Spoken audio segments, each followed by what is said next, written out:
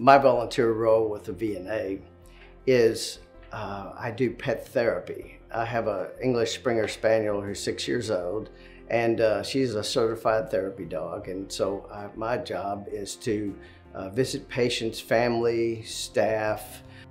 The patients respond to my dog as a therapy dog because most people, I find, love dogs. It's so nice to see people that are in a difficult situation light up because they have interaction with a dog, and she's a very loving dog.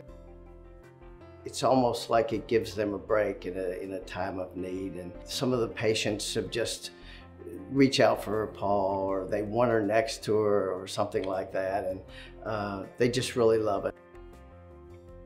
My name is Melanie Reed, and I'm a pet therapy volunteer at VNA Hospice.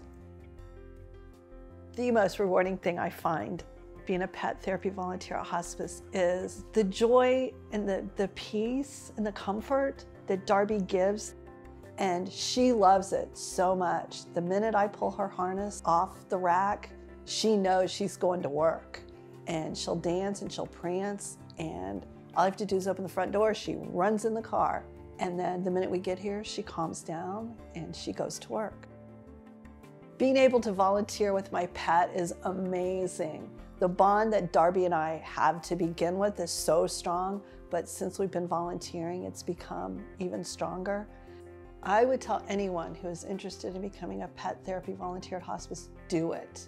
Please do it. It's the most rewarding thing you'll ever do.